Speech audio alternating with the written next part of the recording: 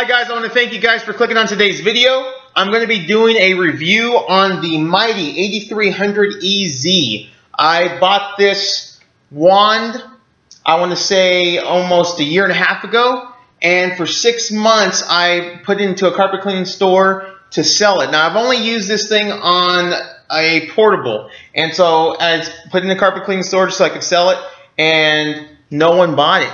And people looked at it and they really didn't care for it, and I ended up picking it back up. I've never tried it on a truck mount. I'm going to show you guys the video of me using it on the truck mount, but I ended up deciding to keep this wand. It's because I tried it, I liked it. It's very, very, very lightweight for one, and I did a minor modification on it. I took out the original jets and I replaced them with stainless steel.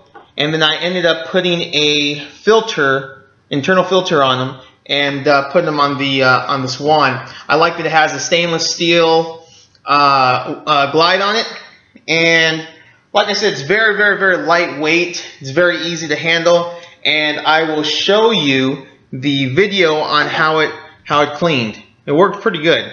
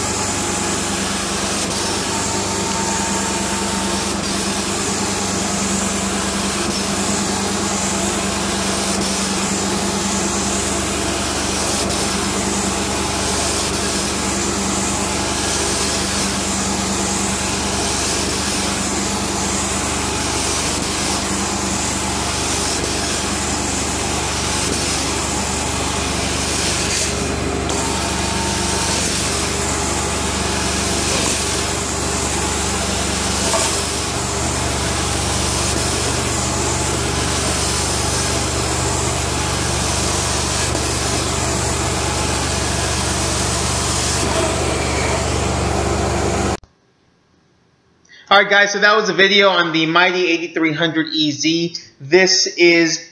It'll hold up to 1500 PSI, that's what it's marked at.